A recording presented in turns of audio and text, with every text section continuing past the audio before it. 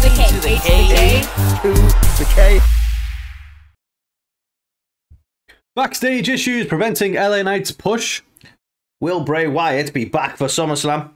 Have WWE given up on Karrion Kross? Is Brian Pillman Jr. headed to NXT? Orange Cassidy is reportedly now a producer for AEW. Oh, interesting.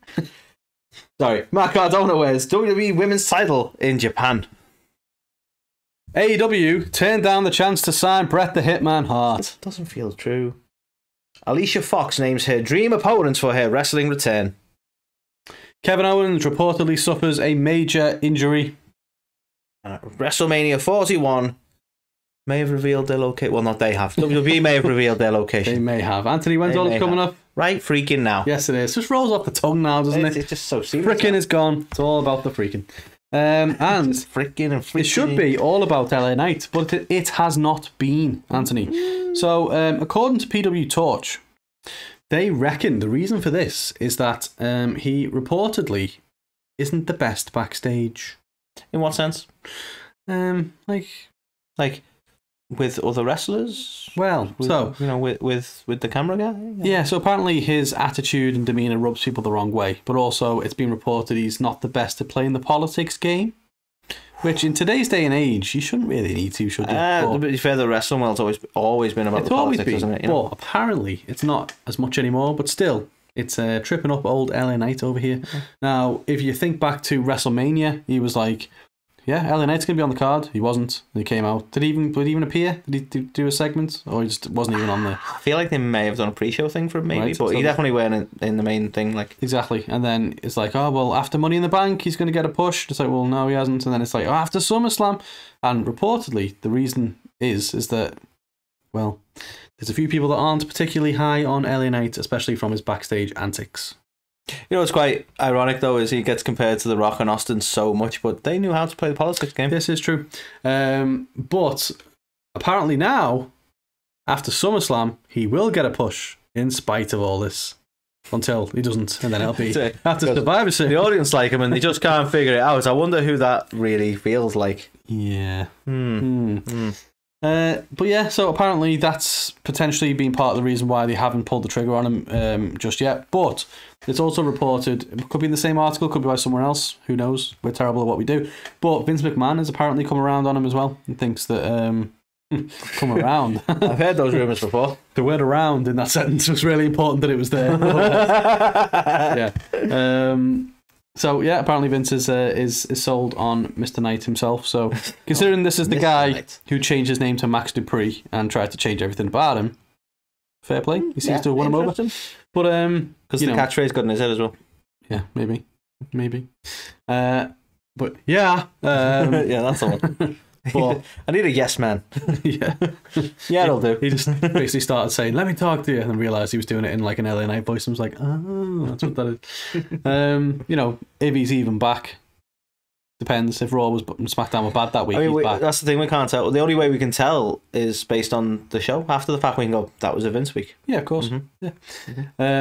But yeah, so interesting news. I don't know how true it all is, whether or not they're just kind of hanging fire on him, but you can't deny how over he is with the fans. I think Triple H said after was it the Money in the Bank press conference, basically saying that good things come to those who wait and all that. And it's like, well, come on, fans have been waiting for a while now. But I mean, the thing is, you've got to give the fans what they want, but you've got to tell a story at the same time. Give me what I want. Now, US title seems likely in the offing. Well, but I feel like they want him to be a main event guy. And, well, main event guy, so what? Dethrone Seth? Well, exactly. Or dethrone Roman? He's not going to be going after Roman. Not going to be fucking doing either. But obviously, they had the US title tournament thing on SmackDown and he didn't make the finals. Oh, did he not? Okay. No, it's down to Rey Mysterio and Santos Escobar, obviously. Naturally, yeah. So yeah, I don't really know what they're going to do with him. But as you said, it's like people want him to be elevated. And like, what are the main events? What to lose? Like, no, I mean, this is the thing. Unless they dethrone Seth, which seems the more likely of the two options, because I don't think they want to feed Roman to LA Knight to give LA Knight the push. I don't think they're ready to take that kind of risk. No. So they might, given how long Seth had the title, they might go, oh, we'll do that then. But yeah, I don't US title made the most sense. So we'll see whether something happens. But then, what happens with Damien? Mm. There's too many people This is the trouble. Well, Damien seems set on the world heavyweight title, to be fair. I don't think he'll go after the US. But this is the thing, though. Everybody wants everything, don't they? So everybody wants Damien to get a main event push. Everybody wants LA Knight to get a main event push. Everybody wants Roman to carry on with his reign. Yeah. Right? So you go, well, what do you do? Yeah. Make everyone go for Seth. Yeah. It's not fair on Seth, is it? Everyone wanted Seth to get the recognition he deserved, so people want to fight for the silver medal. Yes. Or they're really going to piss the fans off by having LA Knight finally win. They get screwed over by Damien. Yeah, but reportedly, which I would love, by the way. Me too. just for not because I've got it against LA Knight, just for the reaction. I would fucking love it. But so yeah, he didn't end up getting into the finals of the tournament to go after Austin Theory, but reportedly he will have a segment at SummerSlam, which could turn into a match. So we'll see. So he's that guy at the moment. Yeah, which isn't the first time he's had that role either. But is John Cena busy? Yeah. I mean, to be fair, I'm sure he'd love the opportunity to go up against him. Who wouldn't? But yeah. But we will see. Watch this space. Okay. No. Okay. So, Carl, Bray Wyatt. We all remember that he had a match with LA Knight, of all people. Around the time I really didn't like LA Knight. Now I just kind of don't like him. So LA Knight's kind of grown on me a little, but the way they were booking him back then, and then obviously the whole Bray Wyatt thing, the squash, and then the just random disappearance, the whole sort of thing kind of imploded. But there was this mysterious illness or injury, or we're still not sure what it is, and I don't think they're going to divulge that, which is fine. He's entitled to his privacy. But Bray Wyatt's been off our screen for some time, since Mania. Yeah, I think so. Yeah. So there's been a lot of speculation. Is he still with WWE? Is he going to come back? Did this, that, and next thing? Well, according to Boozer Wrestling, which is a Twitter account who have some insider information, is returning in the very near future. And the speculative belief is that it could be as soon as SummerSlam. So what are we going to see? We're going to see him in some of the big stuff. And a lot of people are expecting they're calling it history with Cody now, but like he was part of the whole rookie and pro thing that NXT did. Yeah. You know, the same way that Miz and Daniel Bryan put in that. So Cody had Husky Harris. So the belief is that he's going to go into a program with Cody, because you know what's involved in finishing the story is, you know, finally beating Brock Lesnar after not beating Roman Reigns, and then moving on to then having a series of matches with Bray Wyatt, and then probably someone else, because finishing the story doesn't involve going for the title at all now. Probably not. No. Yeah. So he's still doing side quests, Cody, by the looks of it, and I feel like, or I don't feel, the internet seems to feel that the logical connection for Bray Wyatt would be to go into a feud with Cody. The roads belong to the next WrestleMania, clearly. Yeah. And this is exactly what I didn't want them to do with Cody, to be honest, is go, well, he lost at this Mania, and then we're going to just vamp until the next one. We're just going to entertain you. Yeah. It's like, no, you're not. Yeah.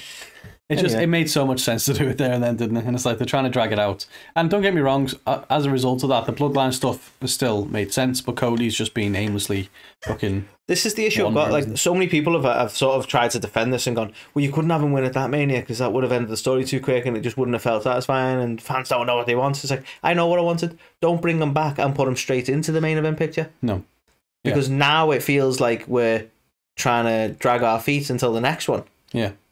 But it wouldn't have felt that way had he not have been put straight into the main event title scene. It won't have the feel that the first one had if he gets back there again. It should have been the adversity took place, and then it would have made sense. But that was the solution. Don't put him straight into a fucking title match with Roman. No.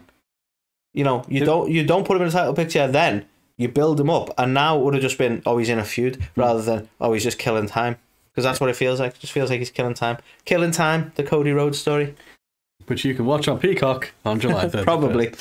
So yeah, I mean, look, we're big fans of Bray. Picture behind Anthony's head. Met the guy, cool guy, awesome guy. I want to see the best come from him because I think he's fascinating in everything that he does. What? You know what Damn. You know, I like big meaty men wrapping meat, so you know, I'm a fan.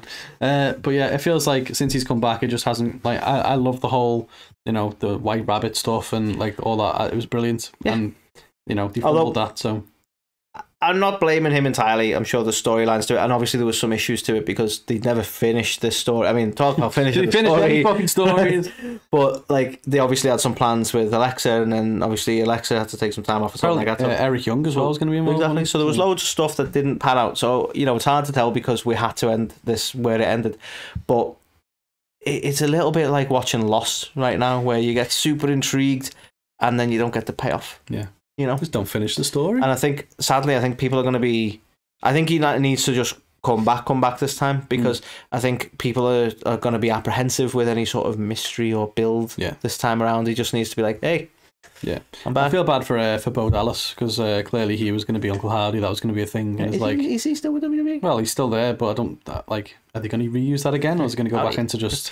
That'll be what happens. Bray's back, no gimmick. Yeah, and then Bo's like, howdy. I'd love that to be fair. But yeah, we shall see. Speaking of people who may or may not be around for a long period of time, Anthony. So take this with a big fat pinch of salt. So it was Dutch Mantel who was speaking on some podcast and basically believes that WWE don't have any interest in Karrion Kross anymore. He said, he said that they've got no expectations for this feud that he seems to be approaching with him and AJ Styles, because they're not expecting anything from it, because he's not delivered anything with any of the other feuds he's been involved in. Can you blame Karrion though? I mean, they've given him. I know, like, you know, a truly standout star is someone who can make the most of what you give them, but they've given him nothing. Yeah. Well, this is probably the best feud he's had. Yeah. Dutch has made the comparison with him and LA Knight, which I'm sure many people have done. And LA Knight got a bit derailed with the whole Max Dupree thing, but then he managed to get his old gimmick back. Whereas Karrion came back in the gimmick that was over in NXT, but it just hasn't translated still on the main roster. But Dutch was basically saying, well, to be fair, his gimmick is tick-tock, tick-tock. You can't do nothing with that as a gimmick. But you can. The trouble is, they've gone, we'll give you the gimmick you had in NXT, but we don't want to make you look like the star you were in NXT. Yeah. I don't blame Karrion for this, because in NXT, they were like, he's a massive threat and he's the main guy and he's going to come right in and go after you, right? And in this, they don't really give him the screen time and they make him go after imagine being such an intimidating figure, but you're like, well, I'm not going to go after Roman. Or, you know, it's just fucking stupid. So, like, this is probably the best feud he's been in with AJ, but the whole TikTok thing could work if they booked him and they treated him. Look, even the camera work and everything, the way they've treated him in WWE, in the main roster, isn't the same as NXT. No. NXT built him up. Yeah. Like, the way the suspense they built and everything built him up like he was a threat. Yeah. Whereas now they don't. It doesn't help the fact he's like eating losses like M&M's. Like, literally every week on SmackDown, he loses a random, like, nothing match, and it's like, what do you expect? Yeah, what's the aim here? But this is the thing, and that to me is a booking problem. In what way is he intimidating? So you can't do the whole, I'm coming to get you. It's like, and then what, fucking lose? Yeah, no sweat. Yeah. You know what I mean? It's just, They've just fumbled it massively, so I get your point. It's hard but to it's not Karrion's fault. Yeah, it's hard to kind of blame him. He's kind of just not being given the platform that he needed to get himself over. Justice for Karrion. Justice for Karrion. Or is it because of the hair? Who knows? Shave your head and see. That's all it was. It's like the opposite of Samson or whatever, you know. Yeah. Your baldness makes you strong. So yeah, we will see. But according to Dirty Dutch, he doesn't think that Karrion's got much of a future in WWE. So people I had to fight that. I feel like you gave me this one last time. I feel like I've got this one this time because you just want to see me be a bit of a bellend towards this guy, right? Yeah. Well, I'm not gonna. No. So just a quick update on the Pillman stuff. It seems he might be joining WWE. He's certainly hinting at that in a recent interview. He's saying he's got some big thing coming. Just you wait and see, right? But the rumor has it that he won't be able to be signed with WWE, and I don't know if this is a thing generally or just a specific Pillman thing, but the rumor has it, from what we're reading here, is that the whole merger between, or the whole Endeavour deal needs to be done and dusted before he'll be able to be signed to NXT. So it seems that it might not be as soon as people are kind of hoping, but it's funny because, and this is where I'm going to be a bit of a cunt. It's funny because he's like, oh, you know, he's got a big things planned. He's got a future in wrestling. He can't wait to make more memories. And I was like, more? Like, I can't think of one Pillman related memory. Well, Pillman Jr. related memory. Yeah, and you hear things like the other day, like, oh, Brian Pillman Jr. wants to be the one who like has the retirement match for Steve Austin or whatever, of one small match for Steve Austin. I'm like, but he did that with Kevin Owens. You're just going to be a poor comparison, so let's leave that be. Yeah, riding my father's coattails. Well, exactly. Like, you know, at least with someone like Cody, he's done the work. Yeah. Well, I made this comment previously and got away with it, so I'm going to say it again. Cody, comparatively, is a better wrestler than his dad. Yeah, to be fair. So you can't really go, well, oh, he's riding his dad's career. So his dad had a hell of a career, massively respected in the industry for his work both in and out of the ring. Mm-hmm. Cody probably is much worse in the outside of the ring stuff than his dad ever was. But as a wrestler, he's had a better career, in all fairness. Yeah, and he's definitely made his mark in like everything he's done. Do you know what I mean? Like forming AEW, similar to obviously the stuff his dad did as a booker. Like he's gone down that path as well. But Brian Pillman, what's he done? He was the worst thing in Varsity Blondes. Yeah. So I was like, yes, he was. And AEW clearly saw that, like, we're going to push Julia. Yeah. Which, I mean, fair play. And they saw something in it and they were fucking right. So there you go. Good decision. But yeah, I'm very whelmed by the possibility of this. Obviously, if he does it, he goes there, then obviously wish him all the best. But I can't see him translating to the main roster in WWE. Just can't. Interestingly, because I thought I was like a bit alone on this, because initially when he left AEW, you saw all the people come out and go, Tony fucking fumbled with him again. You know, they could future star in the making, all this kind of stuff.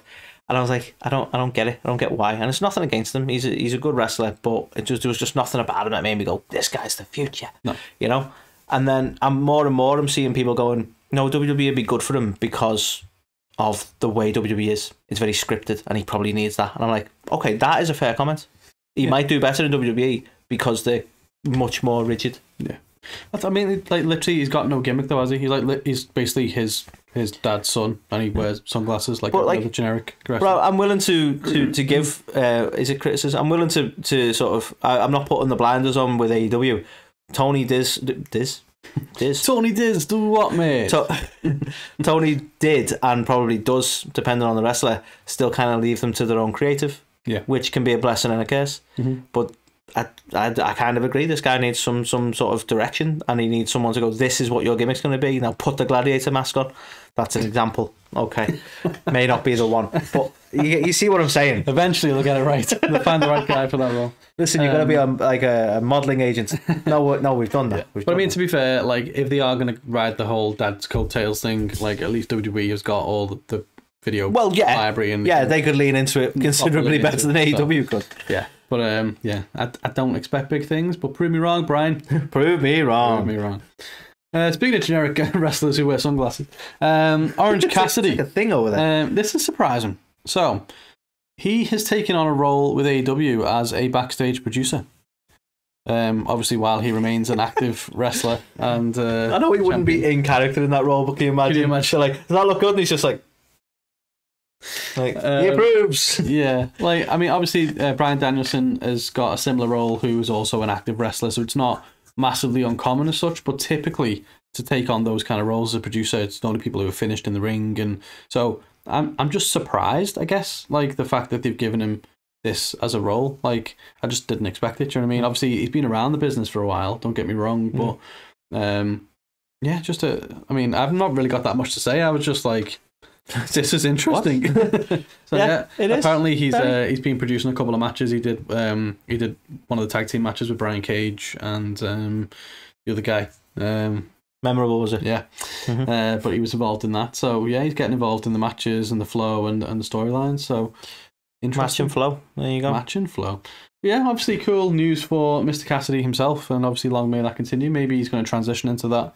But he's obviously like 39. I still expect him a couple of years left in the ring. So by LA Knight standards, he's got like another decade left in the ring. Well, exactly. So yeah, I may have exaggerated his age. I don't know. Fascinating nonetheless. Indeed. Speaking of fascinating nonetheless, it's an interesting one, Carl. Interesting because I'm surprised he got away with it, or not got away with it. Like, you feel like this was probably done with permission, because you wouldn't want to jeopardize your wife's current push. But is it a push if you have the women's tag titles?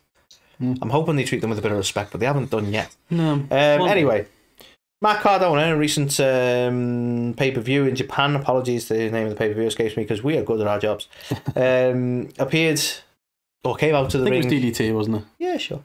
Came out to the ring where, donned in his usual clobber, carrying his internet title, etc. But around his waist had what is clearly the WWE Women's Tag title. Mm-hmm. And then the internet went wild. Like, I can't believe she'd give him that belt. That's so disrespectful. And then Chelsea had to go on Twitter and go, it was obviously a replica, you dickheads. Yeah. She didn't say it like that, but kind of like that.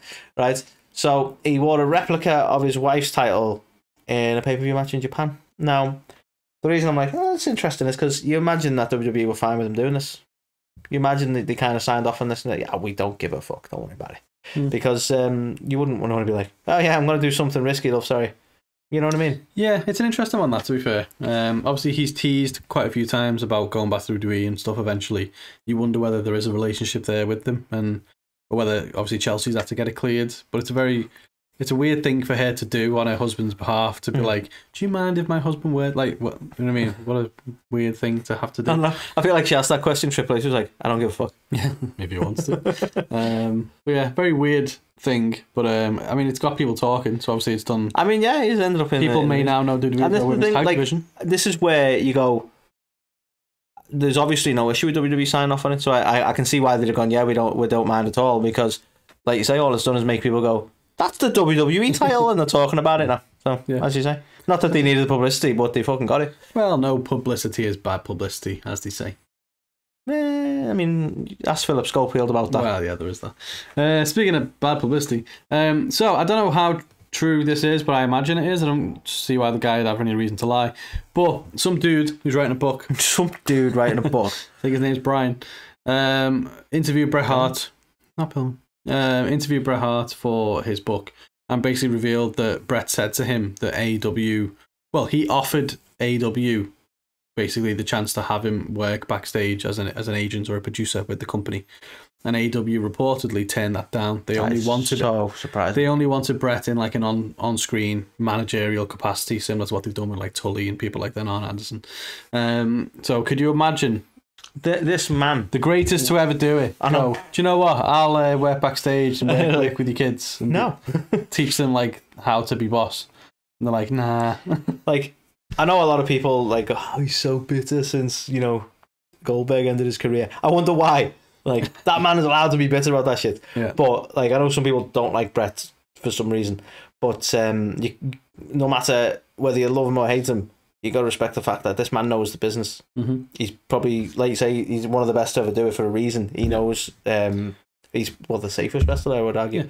Like he is the business. I mean, like his dad was the business. Yeah. He's now. I saw a clip quite recently where a young Edge was asking Bret how to get into the business. Yeah, it's cool. And it was on like talk show or something. Yeah. It's fascinating. And I love the honesty there because he weren't like giving him blag advice. He was just like, I probably couldn't answer that now, like because it's a whole different game to when I did it, and I come from a family of wrestlers, and I was like, that's on it. He could have just gone, oh, you really need to do this, or you really need to be one of the best, kid, you're one of the best. Take your vitamins, say a prayer, brother. Yeah, which is probably what Hulk Hogan actually would have said. Yeah. But he was quite honest about it, like, build up your reputation in your matches, but he wouldn't really be able to honestly say how you get seen, because he sort of was already absolutely kind of thing. It was quite, I don't know, I've got a lot of respect for the man. And I'm so surprised. This is probably the biggest miss I've heard of Tony's, where you go, talk about fumbles of like, oh, they really fumbled Brian. They fumbled fucking Bret Hart by the sounds of it. For a man like Tony Khan loves wrestling, but he was sorely lacking experience. He's obviously gained a lot in the last few years.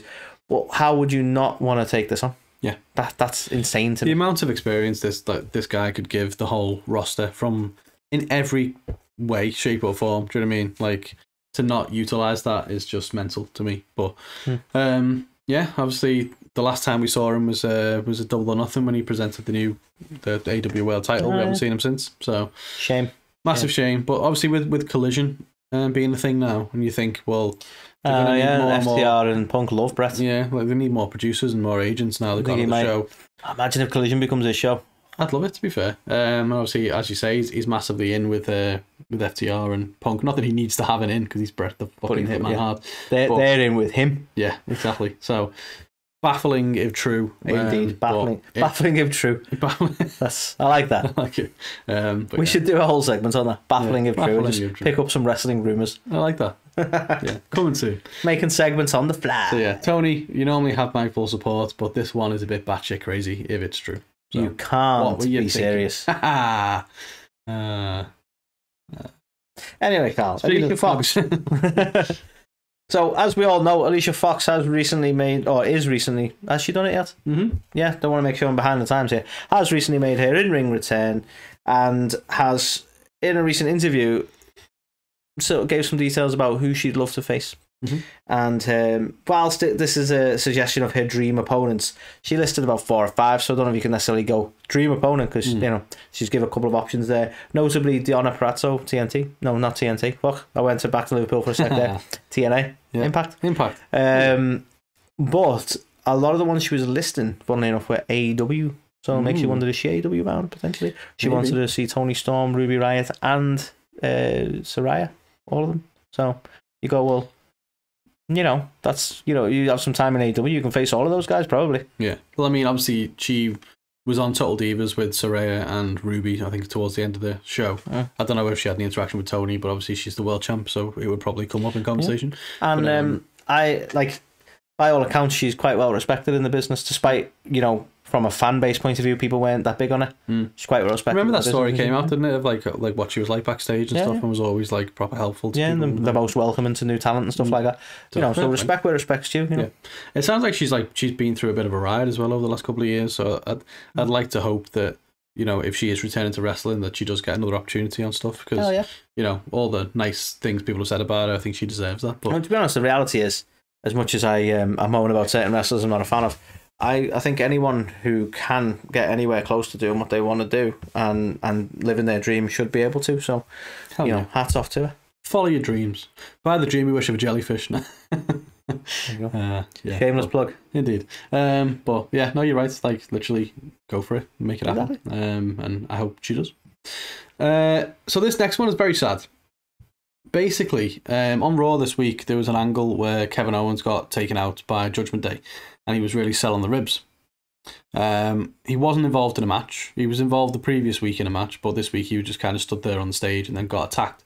But it's been reported by Fightful and also by a guy called Kermit on Reddit, who tends to be pretty well sourced on the things he says. I said it's a legit injury. Apparently he's broken some ribs. Oh, damn. So I think Fightful said there's no timeline at the minute on his return, but he's the current tag team champion. Now, I know tag team wrestling's not really a thing in WWE, so he could probably still keep hold of the belt for the next 6 months without much of a problem. But it does make you wonder, if he's going to be off for a certain amount of time, are they going to have to do something where they do drop the belts? Interesting. Which would be a shame. But I hope not, because let's face it, they've been able to be like on screen and around without having many matches anyway. Yeah. So it's not like you can't do that. Yeah. I mean, like, if what they did, minds, you know. Yeah, if what they did on Raw was to like write him off for a bit while he gets some surgery or gets, I don't, can you have surgery on broken ribs? I don't really know. But yeah, something is clearly going on there with that. So hopefully they don't write him off. Hopefully he can still be around and still be part of the show. But yeah, if he's not going to be around for a bit, maybe the tag titles might have to change. I'm not too sure. But whatever's going on, obviously we love KO and wish him obviously a speedy recovery. Indeed, indeed. Terrible news. And I just, even like you say, even injured, I still want his antics and his rants. His rants are fucking spectacular at the minute. Yeah, exactly. The unwritten rule just still gets me. Yeah. So yeah, hopefully he's back. So just a quick one, this one, Carl. Rumour has it that WrestleMania 41, the location of, the front runner for the location of, is Minneapolis, Minnesota. The US Bank Stadium is the front runner for the location for WrestleMania 41. So we have to wait a little bit longer for WrestleMania London. I'm sorry, John Cena's plea did not work. Yeah. So yeah, just a quick update on that one. I think as well they've suggested that Tampa, Florida may actually be the location for Royal Rumble 24 as well.